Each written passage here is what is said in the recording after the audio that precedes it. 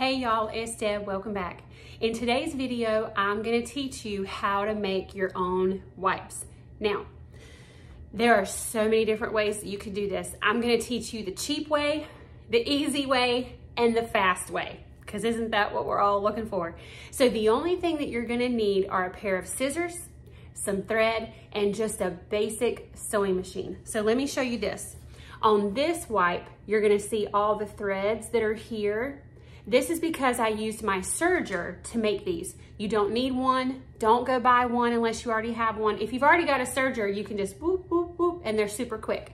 We're gonna pretend like you don't have one, that you only have a basic sewing machine like the one that you would get at Walmart. Let me walk you through the materials that you're gonna need. My intention for teaching you how to make these is that they are going to replace your makeup wipes, your paper towels, your sponges that get gross, and then every couple of months you need to buy some more and replace them. This is to help you save so much money. But if you want to use these on your face, this is very important. I learned this from my dermatologist. Most of the time when you wash your face, you want to use something very soft, or the pads of your fingers, right? When you wash your face, it's nice and soft. It's not gonna cause micro abrasion, like scrapes or cuts in there. So bacteria can't get in there and cause acne. So this is really important. And you can find this at Walmart. Don't feel like you need to go to a fabric store. You don't have to do that. Go to Walmart, look at their quilting cotton. This is just the cheap stuff. This is like, they come in every color. And if you go to Walmart these days, they're gonna have them in pre-cuts. You can buy it by the yard, which if you want to make like 10 of these, that's what I recommend. If you just want to make 2 or 3 for yourself, you can get it in like a smaller rectangle and then cut them up. So you need cheap, don't worry about the quality, cotton. And here's why. The more that you wash these, the softer this is gonna get, okay? Now we need a backing. See, I use these to take my makeup off. This is clean, it's just stained with mascara. The other side, I highly recommend, if you wanna keep your face as clear from acne as possible, you wanna use flannel. The more you wash flannel, the softer it will get, number one. Number two, it is absorbent, which is great for something like that, which means you can also use this to clean your furniture. It's not gonna scratch up any of your furniture. So both sides are gonna be nice and soft. This, for the cotton, just pick out whatever you love. Totally up to you. By the way, these make great, cheap, personal gifts. I use them at Christmas, on birthdays, if someone's having a baby, if somebody's getting married. This makes such a really great gift that's super, super cheap. Okay, so you want some cotton, you want some flannel, and this comes in a million different colors. You can get print or solid. And then you're gonna need thread for your machine and just your basic sewing machine. It doesn't need the bells and whistles. It just needs to have a straight stitch, which they all will. And you need a pair of scissors. So the first thing that you're gonna do is you're going to get your cotton, your quilting woven cotton. Quilting, yes, quilting. You're gonna cut squares that measure 7 by 7. Or 8 by 8 or 9 by 9. If you want them really big, you can. But 7 by 7 will fit the size, and I have really big hands. So 7 by 7 is gonna fit your hand. You want 7 by 7 of the quilting cotton, and then you wanna also do 7 by 7 or 8 by 8 or 9 by 9 of your flannel. You want these the same size, okay? So let's say you're gonna make a set of 5. You want 5 of these, and you want 5 of these. Then what you're gonna do, and I'll point the camera down in just a minute. You're gonna take your quilted cotton, and your cotton has 2 sides, right? So it has the printed side, which is the side that you wanna see, and it has the back. I'm trying to remember what else it's called. I can't remember. So this is the front, essentially, and this is the back. Flannel is a little different. Flannel, you don't have to worry about it. The back is the same as the front, okay? So the first thing that you're gonna do, and I'll point the camera down so you can see. You're gonna take your fabric with the right side showing. Oh, that's what it is. It's the right side and the wrong side. You're gonna have the right side showing. You're going to place your flannel directly on top and make a sandwich. Let me change the camera position and I'll show you what I mean. So you're gonna have your quilting cotton with the right side up. So this is the right side, this is the wrong side. So you want this facing up toward you. You've got your flannel. Again, it doesn't matter what side that it is. And you want to line these up. It doesn't have to be perfect because we're going to fix that. And you're just going to sandwich those just like that. What you're going to do is do, like, let's say you're making 5. You're going to do all 5 the same way. Then what we're going to do is go over to our sewing machine, and you see how like a square has 4 sides, right?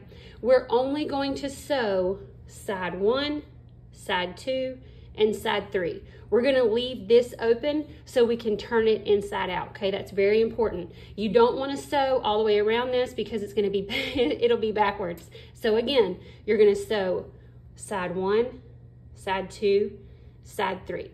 Let's go over to the sewing machine and I'll show you. So I've turned on my machine, and mine is just a simple Brother. You can get this on Amazon. They may have it at Walmart.com, but all you need is a sewing machine with a simple straight stitch. If you're not sure, you can come over to the key and you see where O1 is a straight stitch. That's all you need. You don't really need to worry about the sizing of the stitch or the length or any of that. And then what you really want to do is make sure that your thread matches your fabric. Again, to me personally, this is not a big deal. I just keep white loaded up on there most of the time. So again, what we're going to do is sew up sides 1, 2, and 3.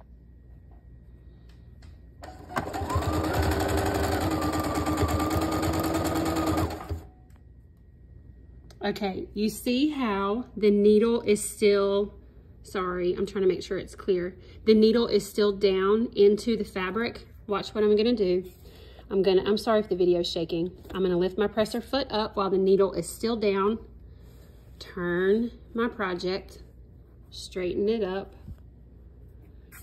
lower the presser foot back down, and then I can keep sewing into my square.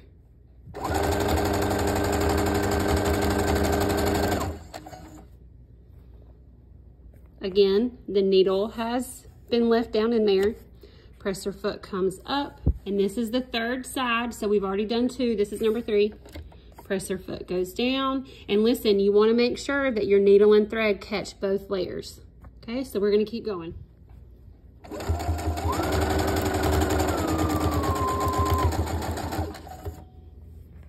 Okay, now I'm going to stop. Lift the presser foot. Remember, we don't want to sew side number 4. This is side number 4. I'm gonna this is the button that lifts up the needle. I'm sorry, let me get this into focus. Everything is up. I'm gonna pull this. Let me cut these threads off and I'll show you what we're gonna do. So right now, this is what we have. We sewed side 1, side 2, and side 3. And again, my stitches are not perfect. This is okay, that's not the goal.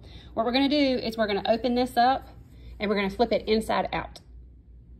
Okay, so this has been turned inside out, and you see where sewing that has made like a kind of like a pillowcase almost.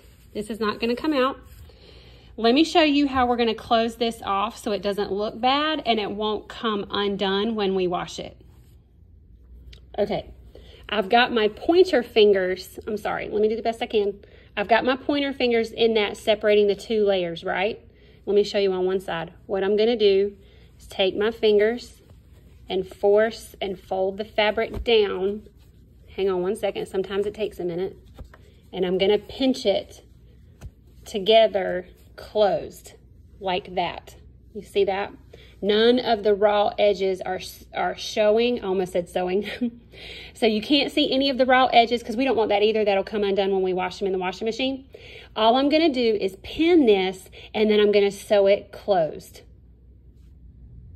Okay, so I've pinned it closed just to hold it so that when I put it through my sewing machine like that, I don't constantly have to hold it. Now, this is very important. Don't sew over your needles. You're gonna break. I mean, you could get really hurt. Don't do that. So as I go slowly, I will be pulling the needles out as I go, and then that'll be done for our wipe. Now, as I sewed this part closed, this side, I'm going to keep going all the way around. That is called top stitching. What that will do is when I wash this in the washing machine and throw it in the dryer, and you totally can, actually the more you wash it, the better it gets. That is called top stitching. And when I wash and dry it, that means it's gonna wanna lay flat instead of it all wanting to bunch up. And then you won't have to iron them and they stay really nice. I'll show you the finished product when I'm done. And that's what top stitching looks like when it's done. And again, this is not perfect. See that? That's not perfect. Who cares? Nobody cares. Especially if you're just making these for yourself, nobody cares. If you're making them for a gift, you probably want to be more careful than I was. But that's what they look like when they're done. The more you wash it, the softer they are. And there's your wipe. And it's great. And then when you wash it, it'll lay nice and flat because of that top stitching. That's it. And these are probably the cheapest, most practical gift that are personal that you could make and give them away. So FYI for Christmas. And that is how you make wipes. I hope this was helpful. I hope you learned something. Stay tuned for more beginner sewing videos. Y'all have a really great day. Bye.